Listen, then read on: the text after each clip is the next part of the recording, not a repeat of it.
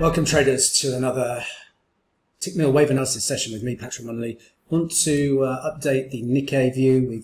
We're on the daily time frame. We're looking at the cycle from the pandemic lows last year of a 1-2 potential wave 3 high in place here.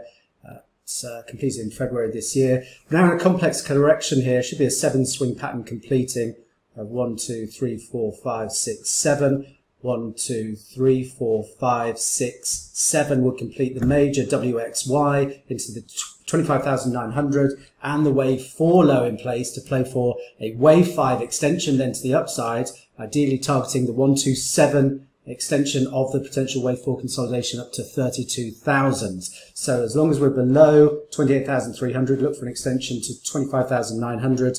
For bullish reversal patterns, set long positions. As always, traders plan the trade the plan, most importantly, manage your risk. Until next time, thanks very much.